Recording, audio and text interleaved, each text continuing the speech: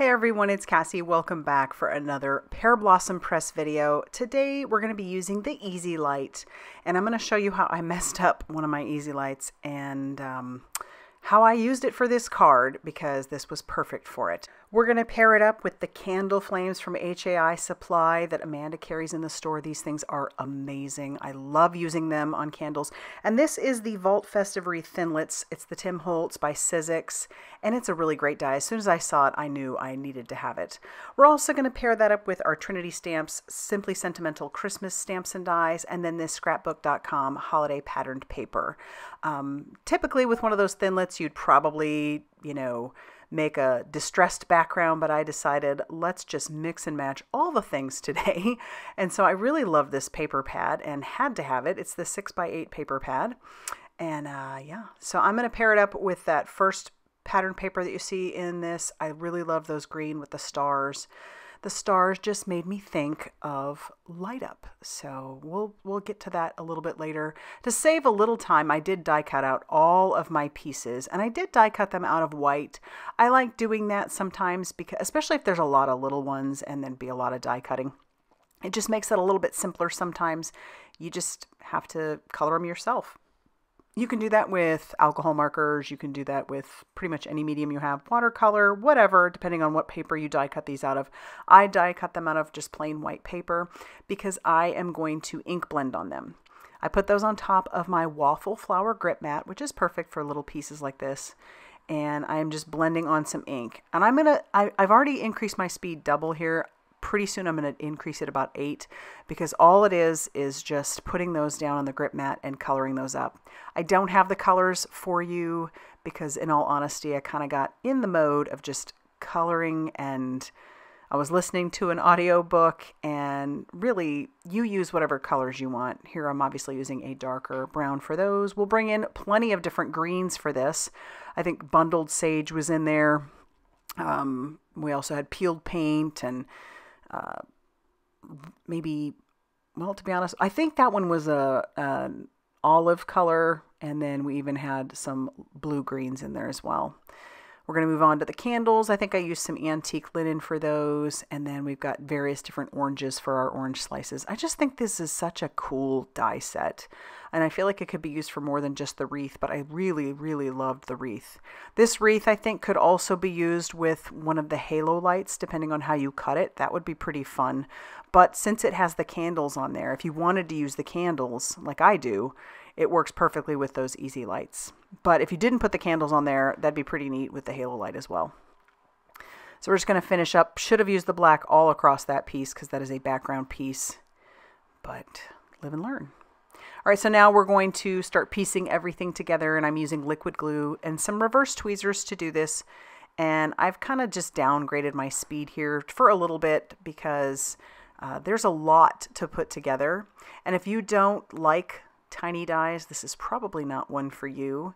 I love doing stuff like this. This and coloring are my happy place because I can just kind of zone out and do it. And I loved all of the little elements and how they can all be pieced together and how you can make so many different things because there are so many different elements. You can make this wreath look however you want. Obviously, the packaging gives you some examples, which is kind of great, but you can do it however you want. And I think I mostly stuck with the same color combo that they had. Maybe not. Your candles could be any color you wanted. Yeah, and of course it has the flame. I did not do the flame, and I do end up cutting off the tops of these flames, but those are there so that you can put the candle flame over the top of it, the die cut piece. So we're just going to finish up all of those little pieces. The poinsettia, put it however you want. Most of these dies do have embossed edging, so it makes it easy to put them together, but there's a lot of forgiveness in them as well, especially like this poinsettia. Put it together however you want. Same thing goes with the orange slice. There is a way to do it. There is some embossed lines on there, but if you don't get it perfect, it's going to work out fine too. I think that's one of the things I love about these Tim Holtz dies is that they're pretty forgiving. I don't have a lot of them, but I really loved this one and knew I had to get it. So now we'll do our little pine cones. As you can see, I die cut out a couple of those. I'm going to end up putting some of these pieces on the inside of my card as well. I really like doing that. Kind of brings the outside in. And then just using my pickup stick to piece down the smaller bits. Pick it up with that wax end and stick those down. And then we also have the holly berries and their leaves. And I did do a couple of those as well.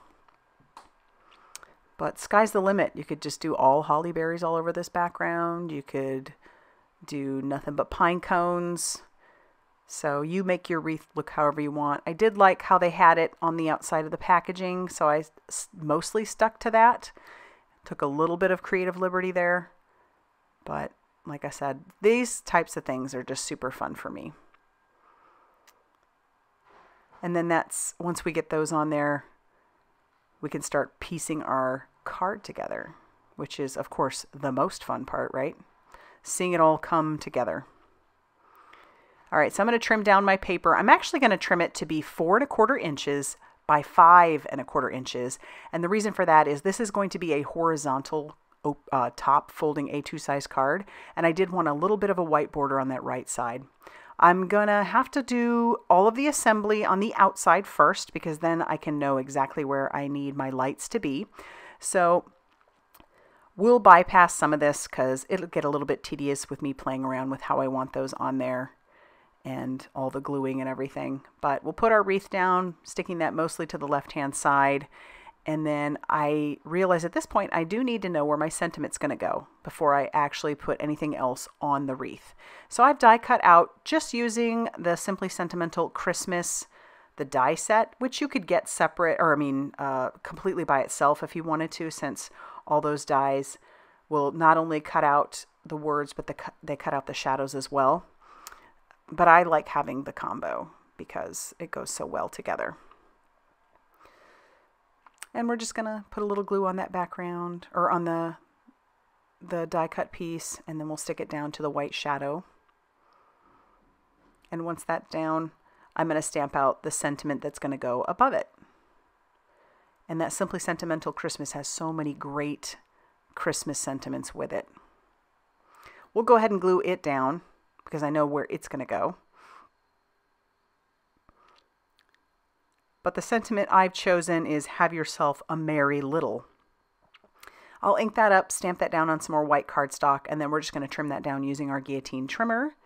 And then I can kind of play around with how that's going to look on the top. I do decide I want some of that sticking off the edge, going all the way to the edge of the card. And remember, we cut off 1/4 inch on that one side. So I'm going to wait to put that down. And I'll start piecing together the rest of the wreath. It's such a pretty die. And I feel like you could use this for spring as well, using some of those, maybe not the holly berries, obviously, or the poinsettia, or even these pine leaves. But if you used some of the little flowery bits, like the berry type looking ones, that'd be pretty fun. And you could still have it be something for spring. This is where I decide I have to trim off the tops of the candles, so we just have our wicks showing. That'll just make it easier for when I pierce the holes for our lights. And then we're going to increase our speed quite a bit because it's just me putting down all of the pieces for our wreath. And those reverse tweezers come in super, super handy. If you don't have a pair, I highly recommend getting some. But all those little elements are just so much fun that I wanted to do all of them and put them all on.